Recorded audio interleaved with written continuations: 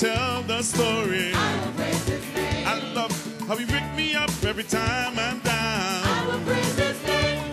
Then you set my feet on higher ground. I will praise His Oh, name. Hosanna, Hosanna, sing Hosanna, Hosanna to the Son. to the Son of God. Sing Hosanna, Hosanna, Hosanna, Hosanna to the Son. if I had 10,000 tongues, I will praise His name. I would praise the Lord with everyone. I will praise His name. I'm singing hallelujah, hallelujah. I will praise His name. It's the highest praise and I give it to you. I will praise His name. Hosanna, Hosanna, Hosanna, Hosanna, Hosanna to the Son. to the Son of God. Hosanna, Hosanna, Hosanna, sing Hosanna, Hosanna to the Son. hallelujah, Hallelujah, hallelujah, hallelujah to the Son. to the Son of God. Hallelujah, Hallelujah, hallelujah, hallelujah to the Son. Hosanna, Hosanna, Hosanna, sing Hosanna, Hosanna, Hosanna to the Son. to the Son of God. Hosanna, Hosanna, Hosanna, Hosanna. Hosanna to the Son. I bless you, Lord. You're worthy of praise. I will praise His name.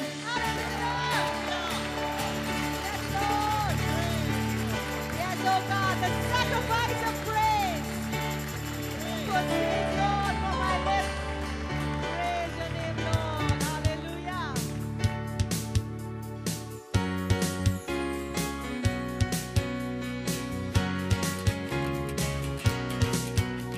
The sacrifice of praise shatters my darkness, celebrating God's love makes way for His joy to fill up my emptiness, heal all my pain. It's the fruit of my lips, give thanks to His name.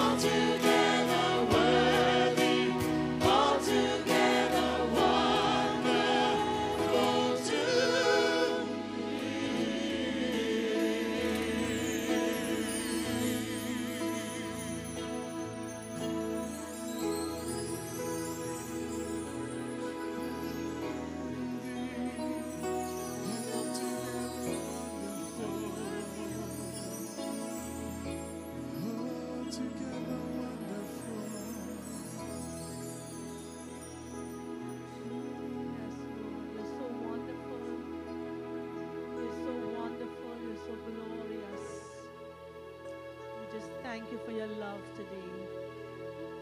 Thank you for saving us. Thank you for calling us by your name. Hallelujah,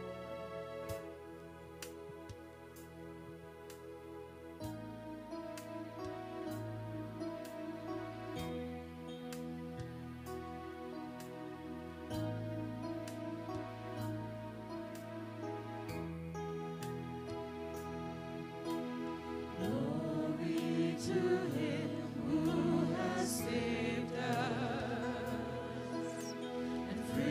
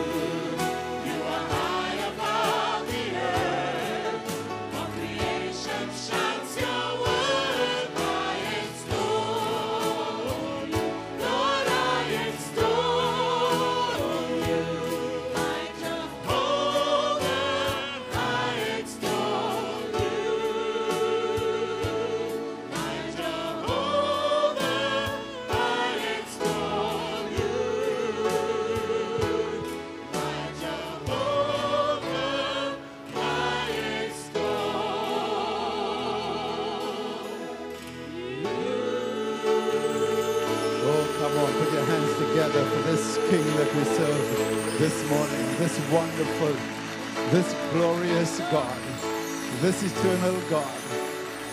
Lord Jesus, we extol you this morning. We lift you up on high. We bless your holy, wonderful name, O God. We bring you all the glory, all the honor, all the praise that belongs to you.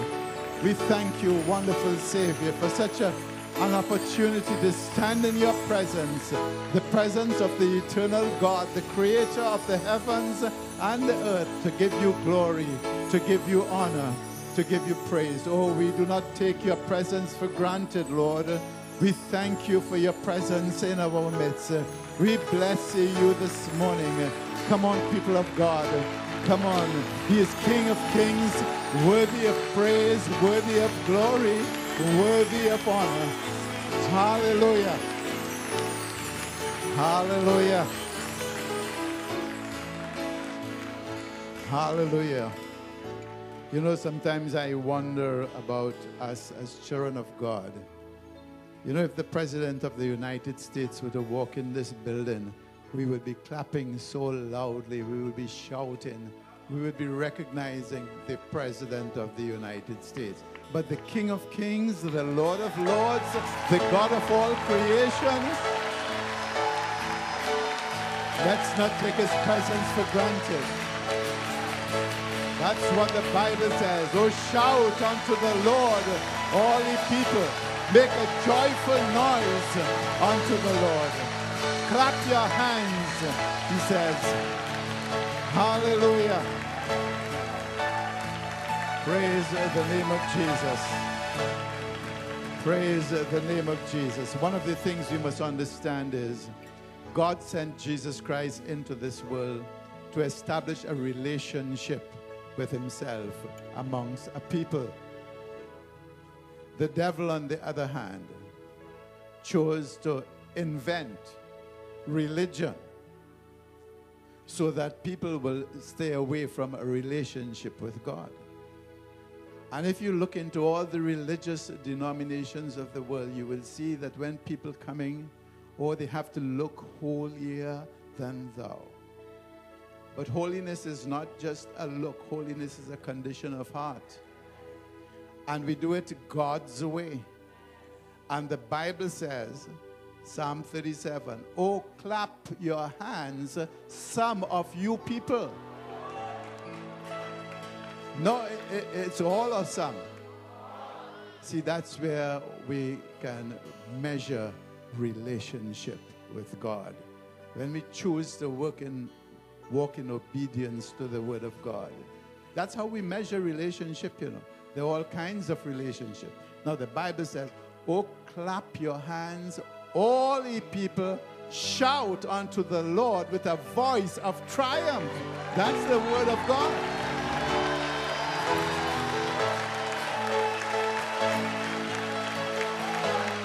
Yes, Lord Jesus, it is unto you who delivered us from the clutches of Satan and has set us free to worship you. Hallelujah. Hallelujah. Praise the name of Jesus. God bless you richly. The rest of you will get it. It took me some time to get to there. I too was very inhibited when it came to doing what God says. But now, thank God, I'm free because I'm freed by the Son of God. And the Bible says, whom the Son sets free is free indeed. Hallelujah. Oh, I feel like preaching this morning. Hallelujah. God bless you richly. You may be seated.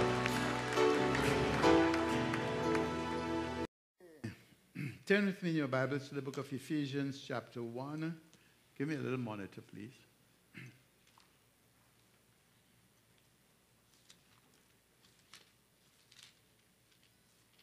And for those of you who were baptized yesterday, we normally ask you to sit up front so that I can look you eyeball to eyeball and minister to you specifically, because we know that the enemy is going to try everything to dissuade you in your walk with the Lord.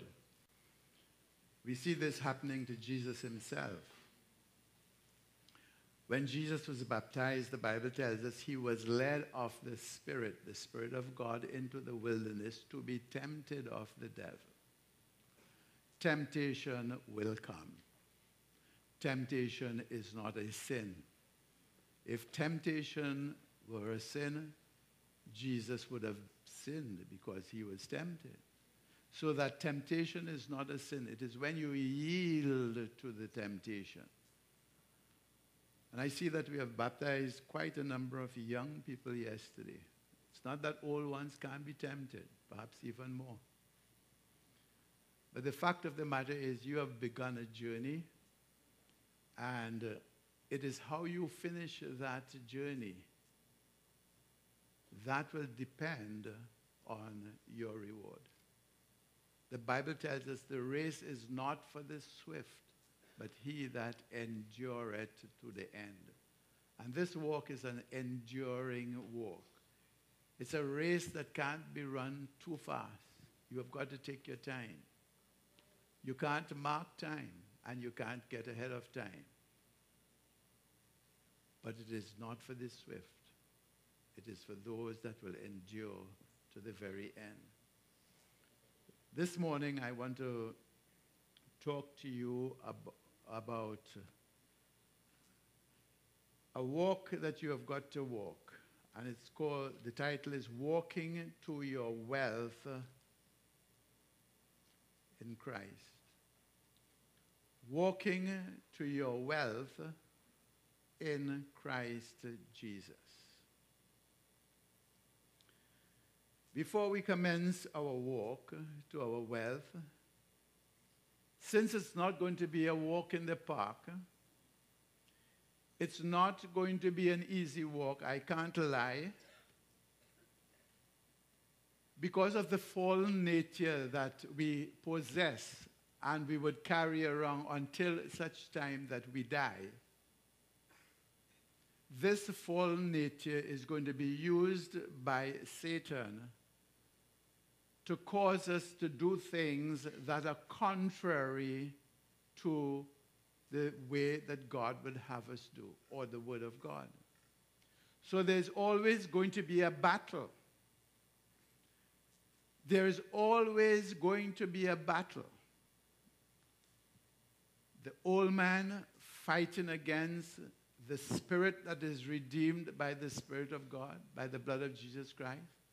And that battle is going to wage until such time that we die.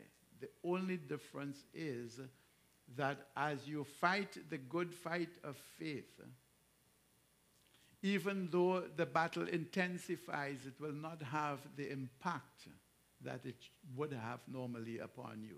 Because as you fight the fight of faith, you should be growing stronger and stronger and stronger. So in ministering to you on this title, Walking to Your Wealth in Christ, let's turn in your Bibles to the book of Ephesians chapter 1. And you would see that we have been blessed with all spiritual blessings, heavenly blessings in Christ Jesus. Let's look at it. Ephesians chapter 1. The author is Paul, the apostle of Jesus Christ, not because he did like what so many do today, call themselves apostles and they are not, but he was an apostle by the grace of Jesus Christ.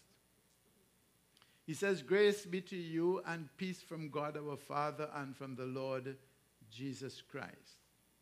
And then he begins to praise God.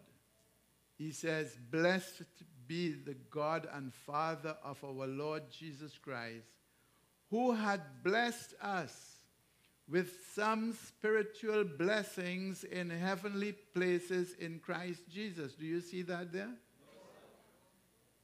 What do you see there? You see all. Who have blessed us with all spiritual blessings in heavenly places in Christ Jesus, according as he has chosen us in him before the foundations of the world, that we should be holy and without blame before him in love, having predestinated us unto the adoption of children by Jesus Christ to himself, according to the good will of the pleasure of his will, to the praise of the glory of his Father, wherein he hath accepted us in the beloved, in whom we have redemption through his blood, the forgiveness of sins, according to the riches of his grace, wherein he had abounded towards us in all wisdom and prudence, having made known unto us the mystery of his will, according to his good pleasure which he had purposed in himself, that in the dispensation of the fullness of times he might gather together in one all things in Christ, both which are in heaven and which are on earth, even in him, in whom also we have obtained an inheritance, being predestinated according to the purpose of him who worketh all things after the counsel of his will, that we should be to the praise of his glory, who first trusted in Christ, in whom you also trusted after that you heard the word of truth, the gospel of your salvation, in whom also after you believe, you were sealed with that Holy Spirit of promise. Before we commence our walk to our wealth in Christ, as I said before, since it is not a walk in the park, it's no easy walk, let us take a look at the wealth first. Let us take a look at the wealth that we are walking to, so that we can be inspired and encouraged to complete the walk and so benefit the wealth. If we talk about the walk first and then the wealth after, you may say that the walk is too hard and you may give up on the wealth. But I know that if we have before our eyes the wealth, and it's appeasing to us, then we're going to walk the walk. How many of you will agree with me that we all love wealth? Let me see your hands. Only a few of you. Oh my goodness. I want you to follow me. And let us look at this wealth that we are blessed with in heavenly places in Christ Jesus. Through his inspired word via the Apostle Paul, we read in verse 3. And stay with me in your Bibles because we are going through right on to 12, stage by stage. Blessed be the God and Father of our Lord Jesus Christ, who hath blessed us with all spiritual blessings in heavenly places in Christ Jesus. Now, the natural mind, when we speak of wealth, the first thought that is immediately conjured up in our minds is that of financial resources. When we speak of wealth, the first thought that will be conjured in our minds is that of financial resources. But I want to say to you this morning very emphatically that all the valuables in the world put together could not compare with the wealth that is contained in that verse of Scripture. It cannot be compared. If all the wealth of the world, the financial resources, were to put together, it cannot compare with the wealth, the spiritual blessings that God has ordained for his children here as we read in verse 3.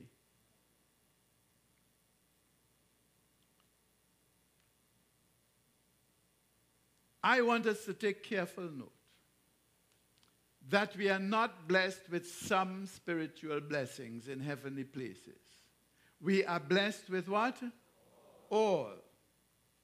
All the financial experts coming together in this world could not quantify these blessings that God has blessed us with in Christ Jesus.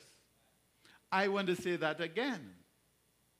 All the financial experts in the world could not quantify these blessings that God has blessed us with in Christ Jesus. Listen to what the Bible tells us in 1 Corinthians 1, 2 and 9. Eye hath not seen, nor ear heard, neither have it entered into the heart of man the things which God had prepared for them that love him. What the Bible is saying is we cannot even imagine, we can't comprehend the blessings in heavenly places that God has already predestined for us. But the Bible continues, but God had revealed it unto us by his Spirit.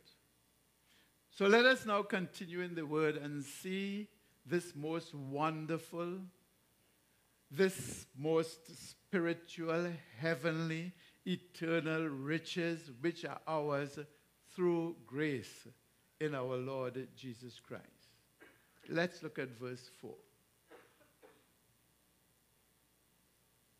Blessing number 1.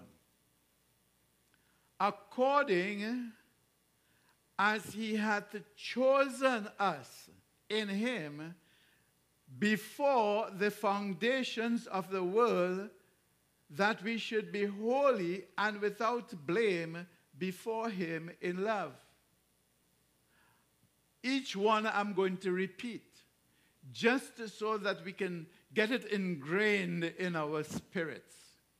You see, it is one thing to listen to the Word of God. It is one thing to read the Word of God. But it's another thing to let the Spirit of God take that Word and place it into your spirit, deposit it into your spirit, so that you have an understanding of what God is saying. According that he has chosen us in him. When? When you got saved? No. Before the foundations of the world. That we should be holy and without blame and without blame before him in love.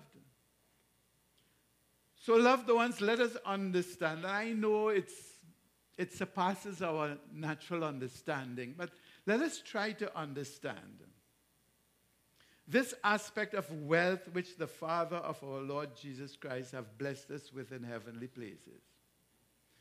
Before the foundations of the world was laid, and that word there, world, in the Greek is, let me see if I can pick it up here, cosmos, which means earth.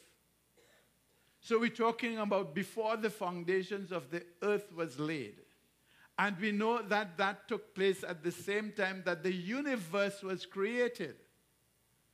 Now, we're not going into the question of the universe because that could take a lot of time, but we're talking about billions and billions and billions and untold billions of planets out there that the eye cannot see. And before God created any such thing, when the universe was just empty, when it was just God the Father, God the Son, and God the Holy Spirit, before the angels were created, God predestinated. What does that mean? It means that he decided beforehand that he was going to do the things that we are going to be talking about here this morning. Things that concern you. Things that concern you. Things that concern me. Before the foundations of the earth was laid, the Bible tells us that he had chosen us, and predestinated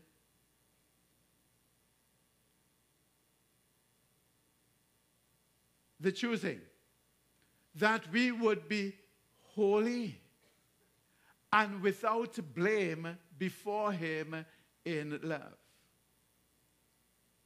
Let us not fool ourselves into thinking that this choosing was as a result of any good thing that we would have done.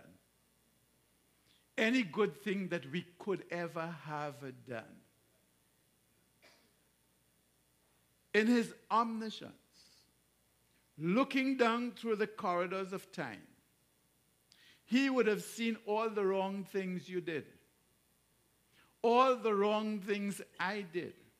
The sinful things, the abominable things that we would have done. God, in his omniscience, he would have known all these things about us. He would have known of our wretchedness. But before we came, before the earth was created, before the universe was created, he decided that he was going to choose us sinners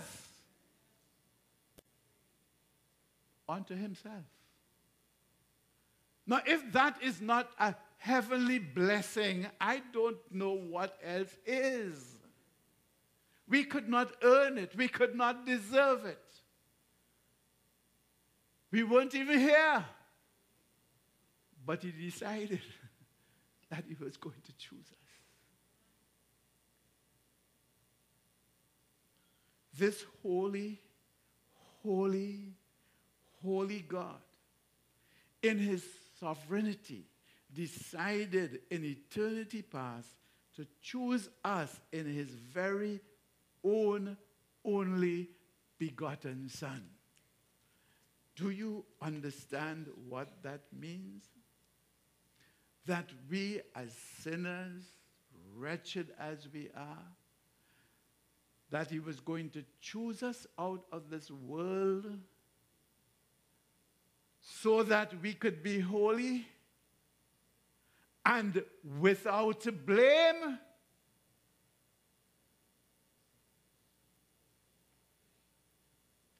How was this going to be?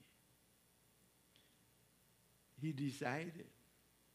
And I want to bring it home, you know. The Father, the Son, and the Spirit of God, the three persons of the Trinity, so working together in perfect harmony as one. The Father says to his Son, Son, we are going to put man upon the face of the earth.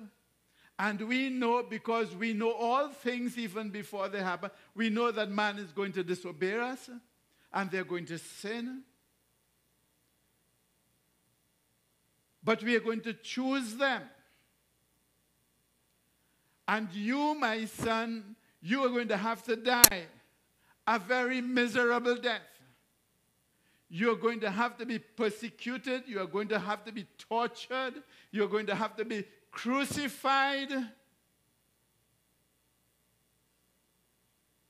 You willing, son?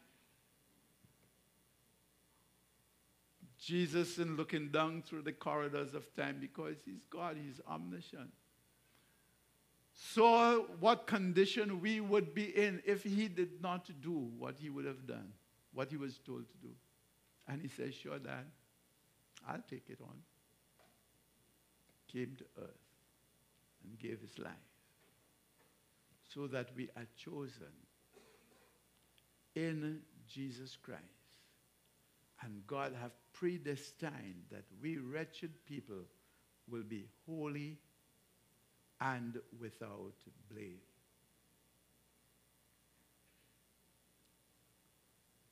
This is a twofold condition of his choosing. The first one is that we who would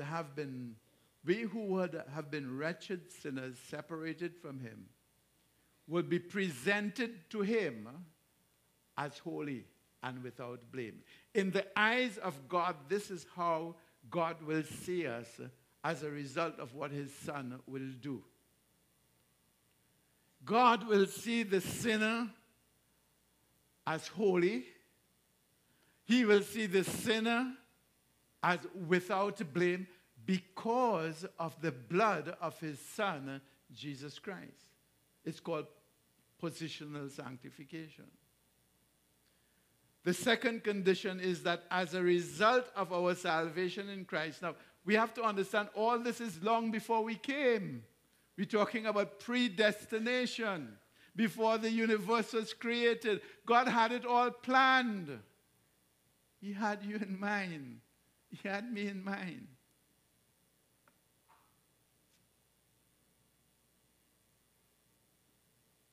The second condition is that as a result of our salvation in Christ, we should be holy,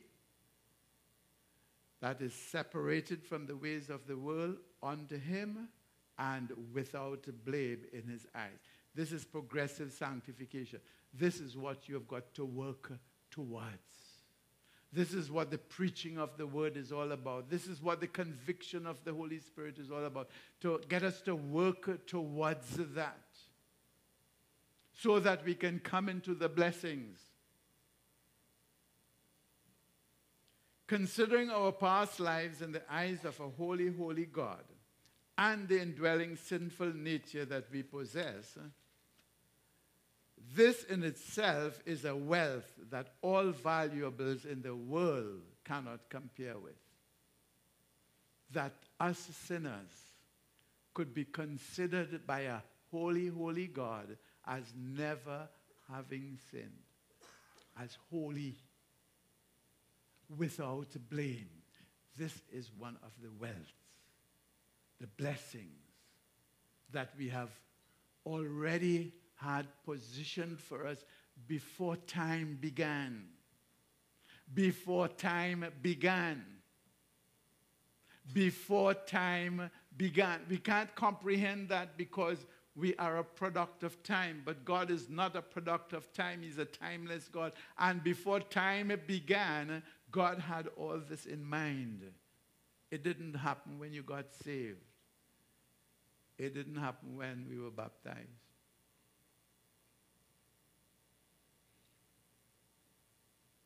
So we see in the first blessing was that he chose us in Christ Jesus.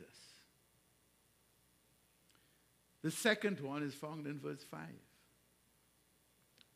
Having predestinated us unto the adoption of children by Jesus Christ to himself, according to the good will of his pleasure. In effect, God in eternity past decided that he was going to adopt us. Now, the choosing is one thing, but we are talking about an adoption now. He's going to adopt us who would be sinners. Remember, this is before time began. It's a decision. He decided this is predestination. He was going to adopt us as his own children. This is the God who created the heavens and the earth. This is the eternal God, the God without a beginning or without any ending. This is the Almighty God. He's going to look down on this earth one day in time to come and see a people that he will choose that already are chosen, and he's going to adopt them as his own very children. Oh, you're not excited about that? You see, we take our salvation so much for granted. We think it's the be-all and end-all when we come to church and we pay our tithes.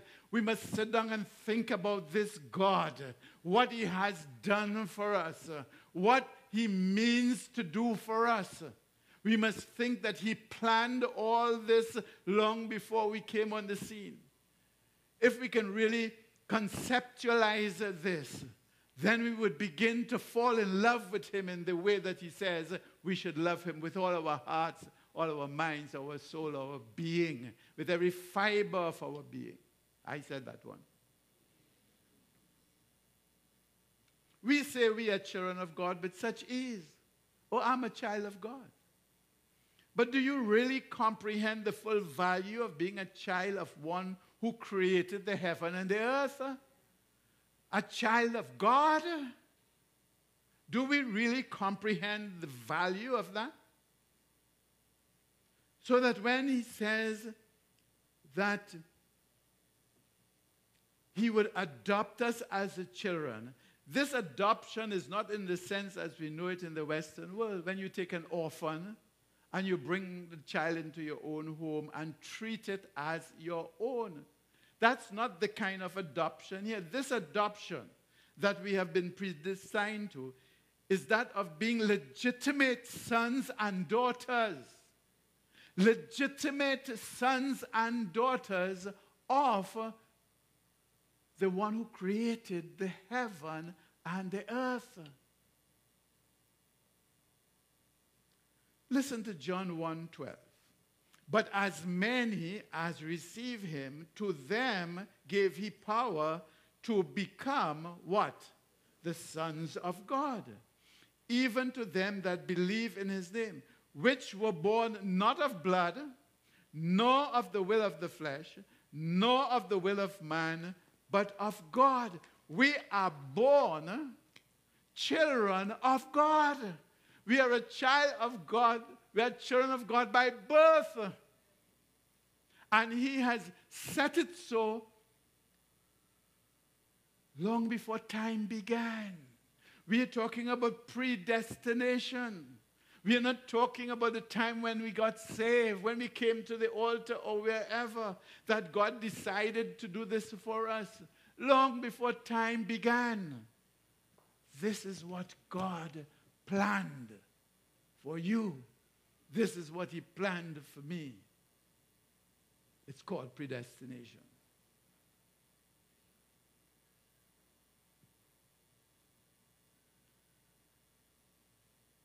We are literally born of God. We are his children. As many as receive him, to them gave he the power to become the sons of God. Not by the will of man, not by blood, not by the will of the flesh, but of God. Legitimate children born of God. If that is not a heavenly blessing, I can't imagine what is. But it does not stop there. This God that we serve is such a good God. It doesn't even stop. As if that is not enough, it does not stop there. Listen to verse 7. In whom we have redemption. Now, all this is predestined. I want you to keep this uppermost in your mind. All this is predestined by God. He had it. He wrote the book and he completed the book, and we're just living it now. In whom we have redemption through his blood, the forgiveness of sins according to the riches of his grace. So look, we have two heavenly blessings right there. One, we have redemption, and we have the forgiveness of sins. This redemption, this holy, holy God, looking down through the corridors of eternity, knowing that we will become a sinful people, corrupted by Satan himself. This holy, holy God decides, even before he created man, he predestinated that he will redeem us back from Satan, in whose clutches we would have been. In whose clutches we would have been. I say would have been because we're talking about before time began. It was predestined to be so. We think about salvation coming to the world in the year 81. And Jesus came on the face of the earth. In the mind of God, all this was planned.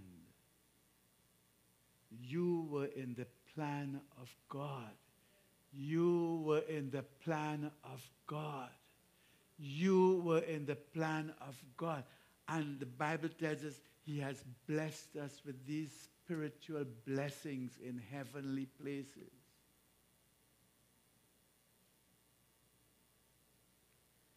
God knew that we would be corrupted by Satan himself.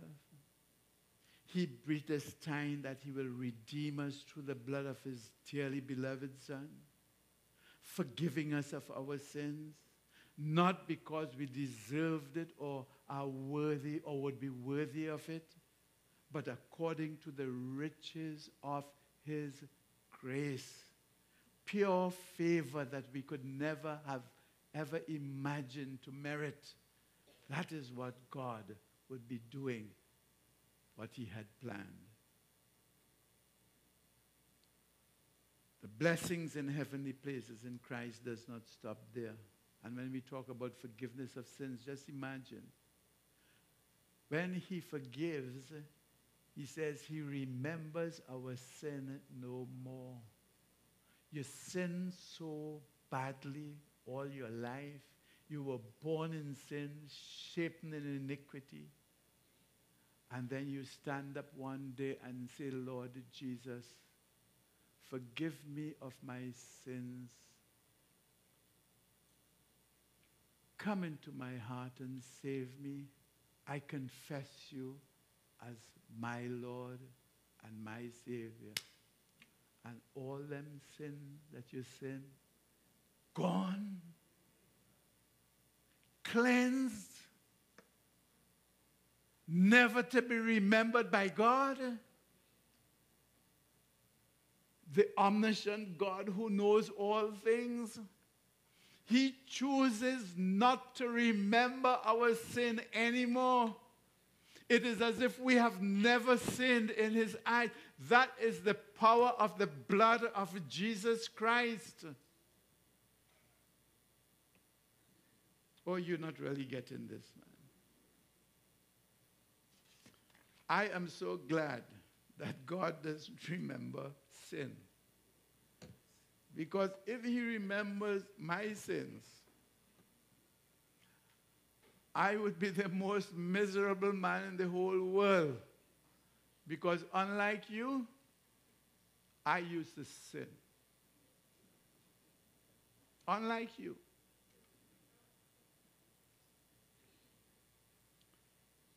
So if that is not enough, look at verse 11. In whom also, oh God, in whom also we have obtained an inheritance.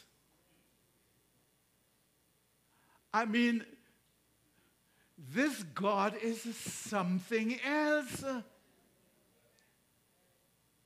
Knowing what we would be doing. Not you, me. Knowing all the sin I would have committed. He chose me.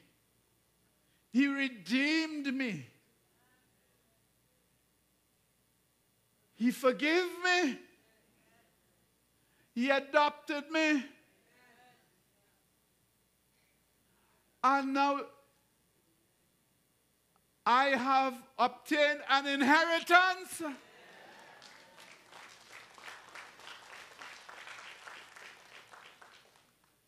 Don't take your salvation for granted as we usually do.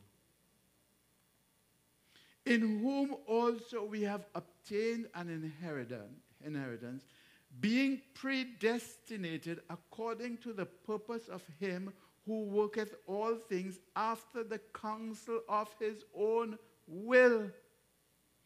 This God, this wonderful God, predestinated that after the counsel of his will, that in Jesus we have obtained an inheritance. What an endowment! What an endowment. You say what that means? This means that Jesus, being the heir of the whole universe, being the heir of the whole universe, in him we have an inheritance. He is we become an heir. Let me tell you first what is an heir, those of you who don't know. An heir is one that has the right of inheritance in the property of another. Right? An heir, I see a legal mind just say yes. An heir is one that has the right of inheritance in the property of another.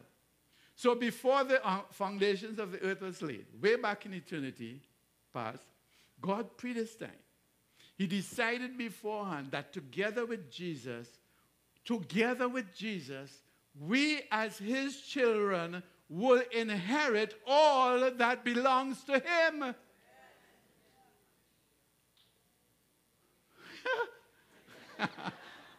You don't know what I'm talking about. Huh? Not even I know what I'm talking about. Because the Bible says, I have not seen nor ear heard, neither have it entered into the heart of man the things that God has prepared for him. Listen to Romans 8:16. The Spirit itself beareth witness with our spirit that we are the children of God. And if children, then heirs, heirs of God, and joint heirs with Christ Jesus. So, we have an inheritance that comprises the whole universe.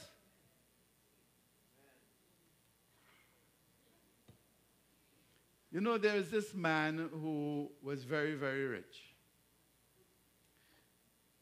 And he knew he was going to die.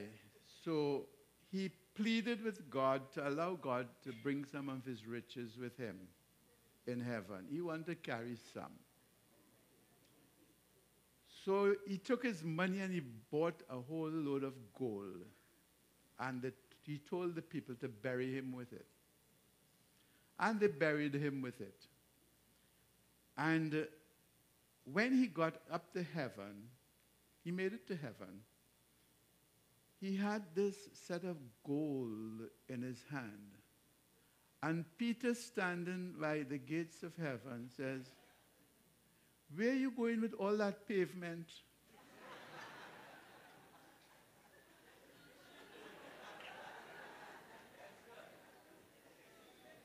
Oh, Lord. Let me help some of you with it. The Bible tells us that heaven is paved with transparent gold. So that is only pavement. We're fighting for pavement down here.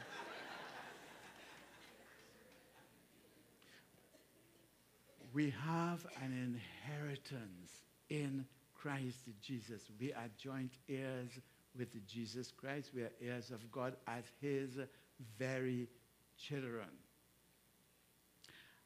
As if that is not enough. As if that is not enough. To ensure that all these heavenly blessings come our way. Look at what verse 13 tells us. In whom you all also trusted, after that you heard the word of truth, the gospel of your salvation.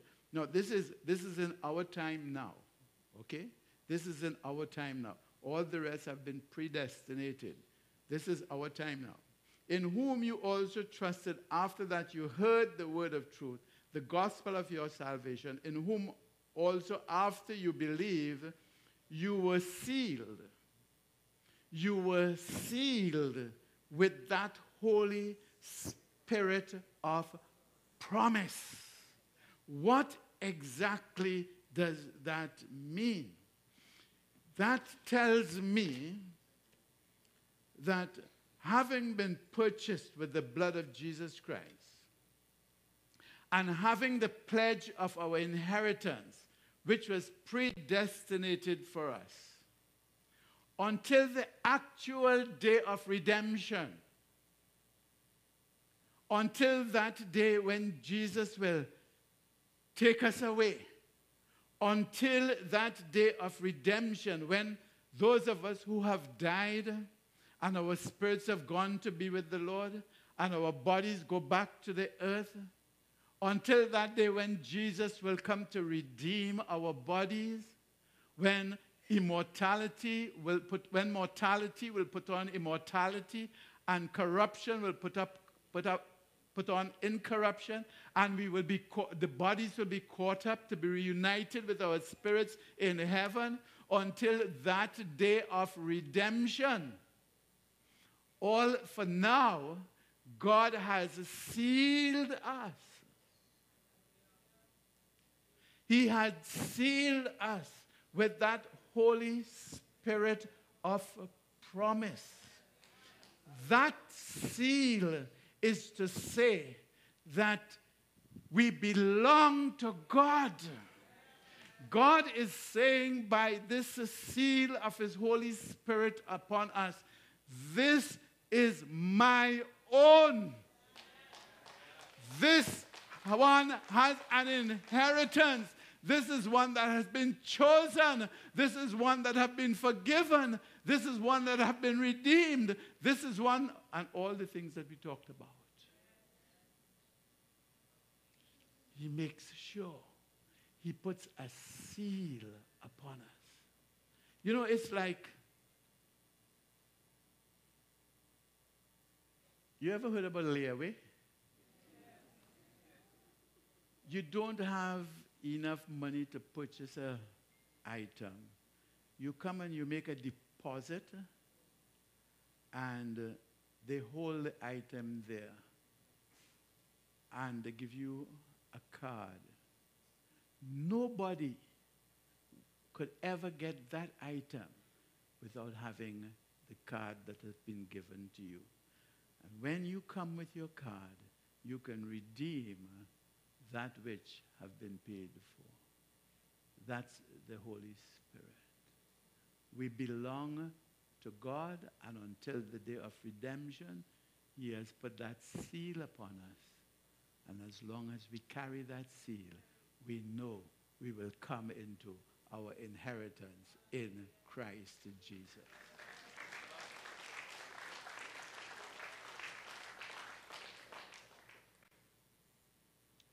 It says we belong to God. We are only waiting on the day of redemption to come into the fullness of our inheritance in Christ Jesus. It's a tag of ownership by God placed upon us, making us his. We belong to God. So we see that we have been chosen before time began. We have been adopted as the children of God. We have been redeemed by the blood of Jesus Christ. We have been forgiven of all sins. We have been given an inheritance, or we come into an inheritance. And we are sealed. We are stamped. Ownership, so that we know we are assured as long as we continue in his will. So that this is the wealth that we read about in verse 3.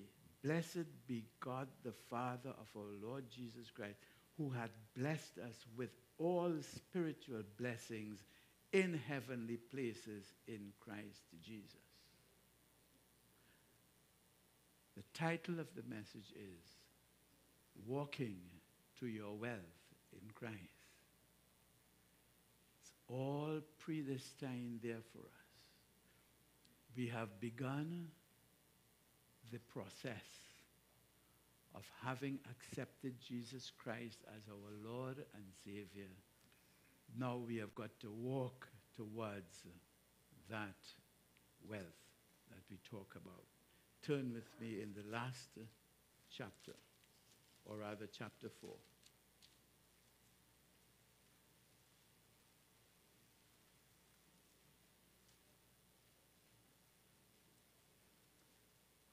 This is Paul again. He says, I, therefore, the prisoner of our Lord Jesus, beseech you that you walk worthy of the vocation wherewith you are called. Please listen to me. Rather, don't listen to me. Listen to the word of God. I beseech you that you walk worthy, that you walk worthy of the vocation wherewith you have been called. A vocation is a divine call to God's service or to the Christian life. That's the definition. Let me say that again. A vocation is a divine call to God's service or to the Christian life.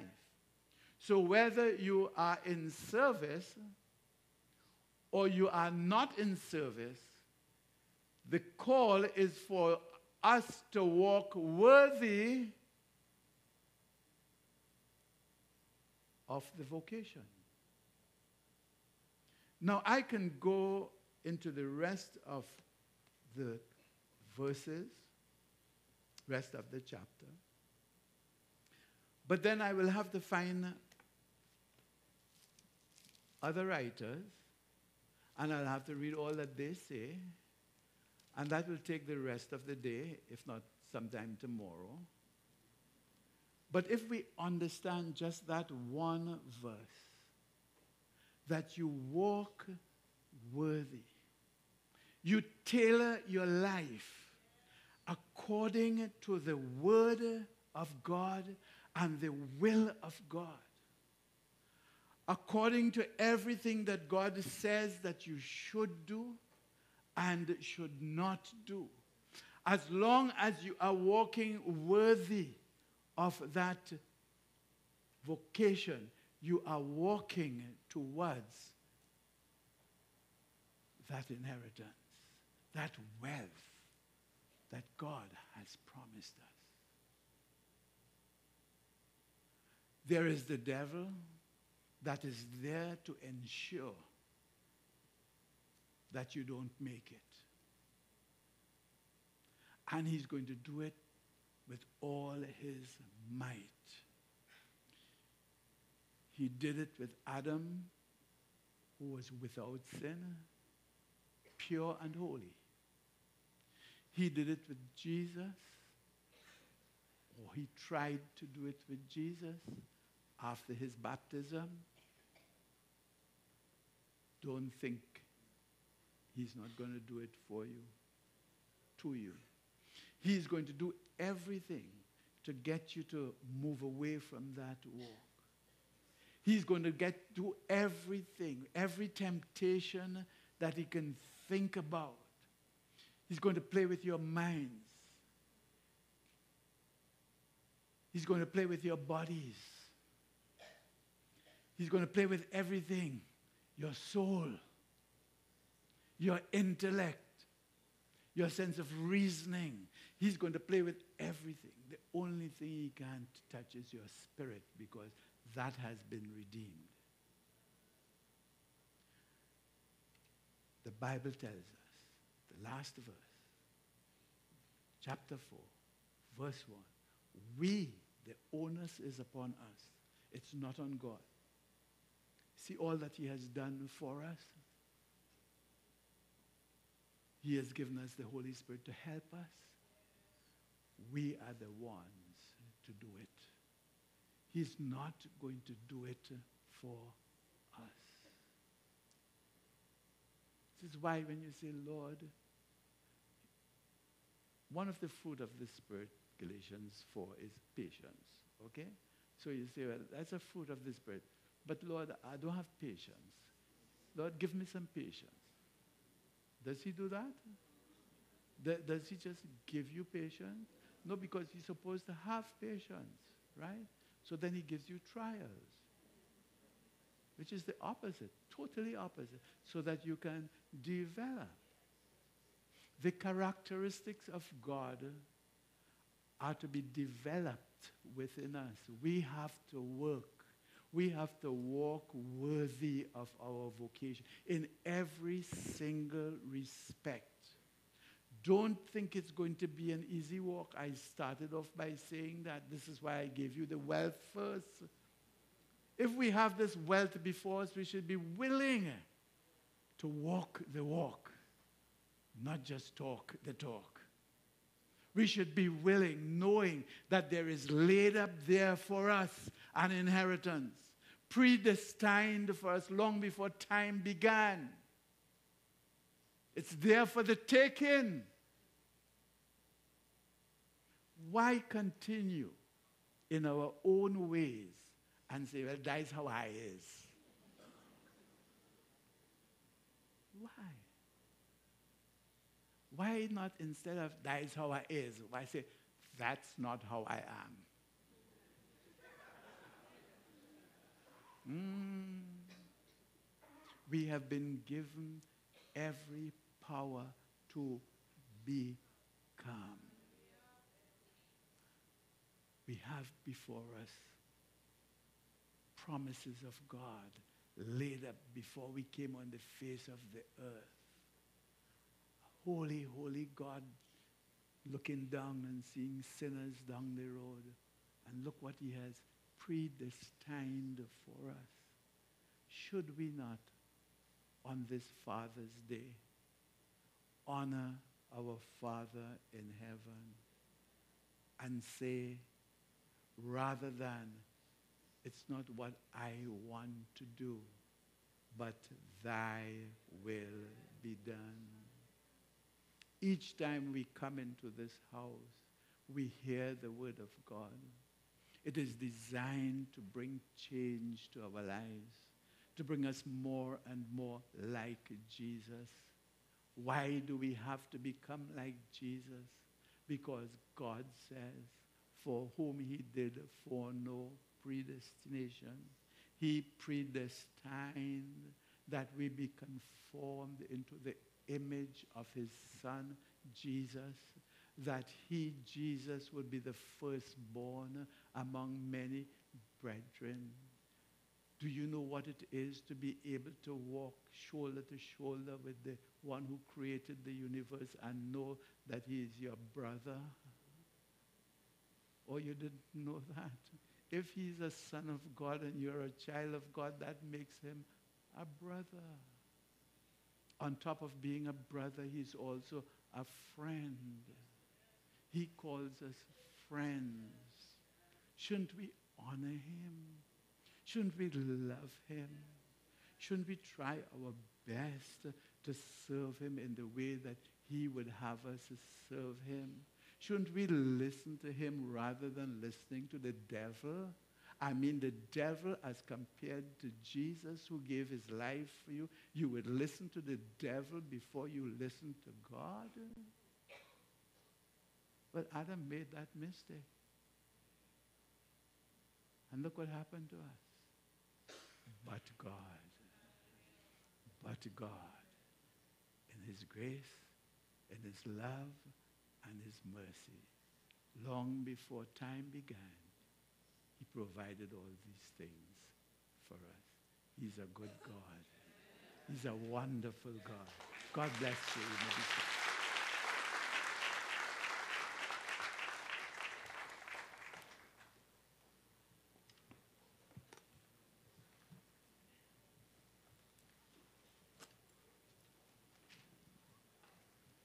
so stand.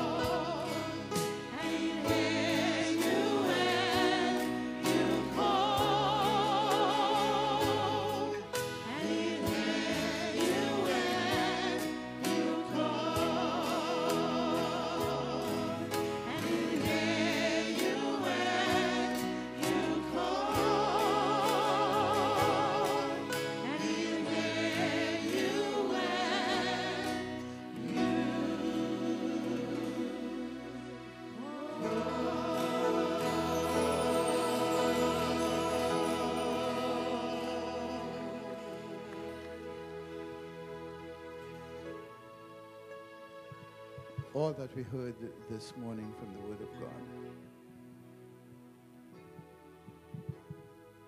all that God has predestined,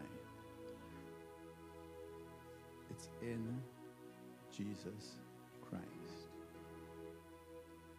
That is to say, if you are not in Jesus, though these things have been predestined for you, you will not come into that.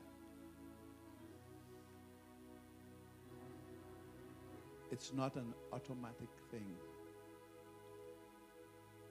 Jesus Christ came to pay the price for our sins. Until such time that we receive Jesus Christ as our Savior, until such time that we make Jesus Christ our Lord, by acknowledgement and by confession, we are still outside of Christ. We are not in Christ. So let us not think for one moment that the things that we have spoken about here, we are all, the whole world of people are entitled to it. Yes, we are entitled to it in the sense that it has been predestined to be so. But you can only come into that entitlement when you embrace the one in whom it is predestined to be. And that's Jesus Christ. It's not a question of what religious denomination we belong to. It's not a question of whether you come to this church or not. It's a question of, have you accepted Jesus Christ as your Savior and as your Lord? Have you made him Lord of your life? Have you received the gift of God, eternal life through Jesus Christ?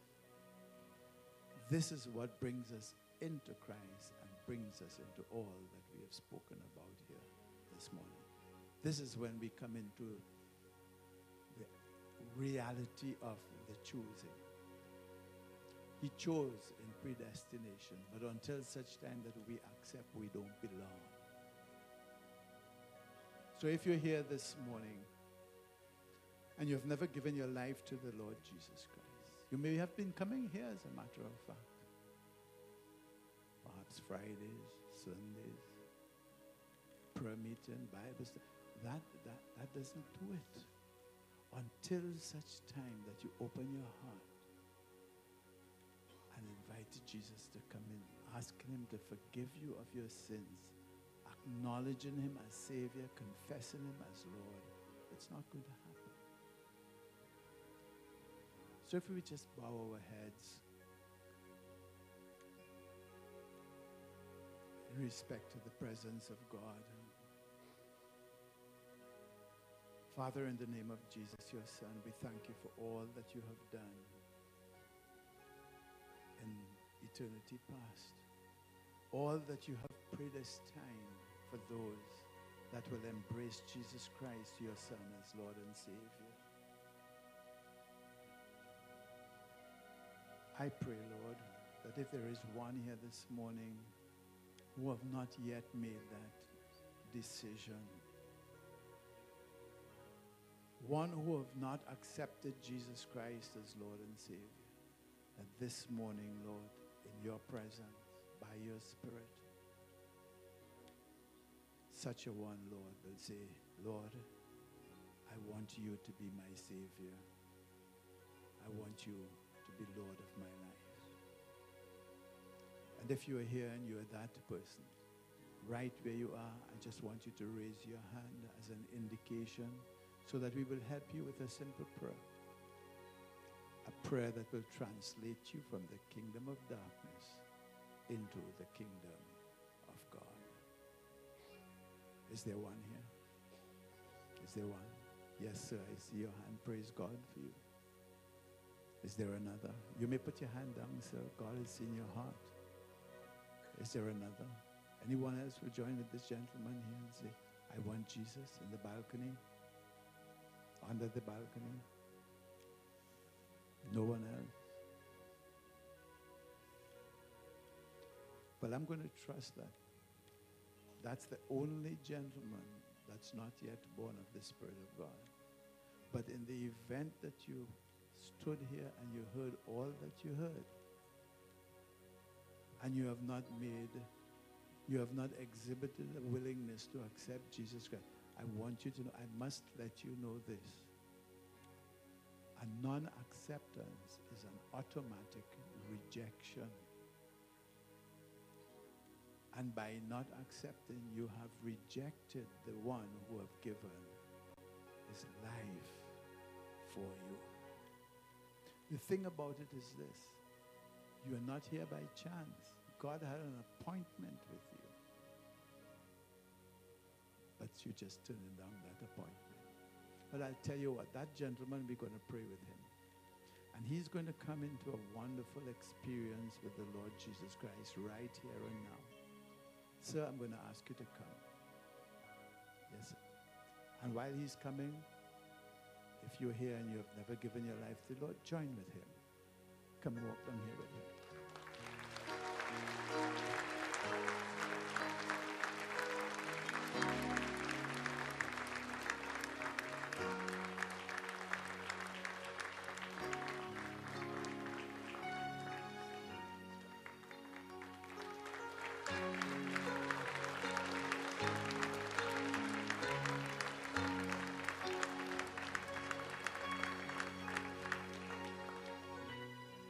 Anyone else? Anyone else want to take a step into heaven this morning? I'm going to help you with a prayer, okay? If you just say it because I said it, you're not going to experience what God wants you to experience, okay? What you do is, I'm helping you with the words. You're praying it as a prayer to God. And you're doing it with all sincerity of heart. The Bible says, if you will confess with your mouth the Lord Jesus and believe in your heart that God has raised him from the dead, you shall, not me, you shall be saved. Okay? So I'm going to ask you to close your eyes so you're not distracted. And you're going to pray it, your prayer to God. You're praying it out. So I will know how to lead you. And as I lead, you follow. Just make it a prayer of your heart to God. Dear God in heaven, I come to you this morning thanking you for the opportunity to stand in your presence, to acknowledge my sins before you. Lord Jesus, I have sinned. I ask you for your forgiveness. I believe with all my heart you died for my sins. You rose from the dead. And I now accept you, Jesus, as my Savior. I confess you, Jesus, as my Lord. Come into my heart, Lord Jesus. Put your spirit in me and teach me to live for you. By faith, I receive you into my heart, Lord Jesus. And I thank you for saving me. Amen. And that's it. It has already happened on condition that there was sincerity of heart. And you know something, sir?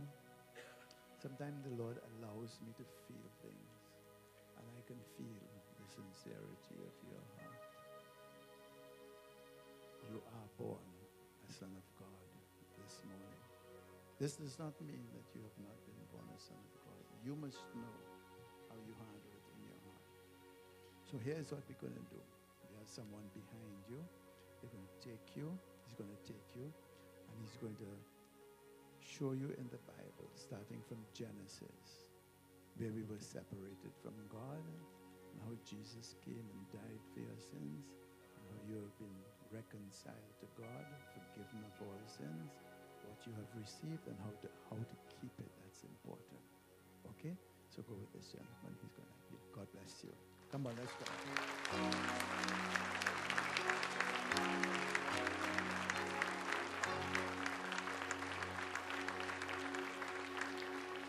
All right, we're going to sing a chorus and then we'll close.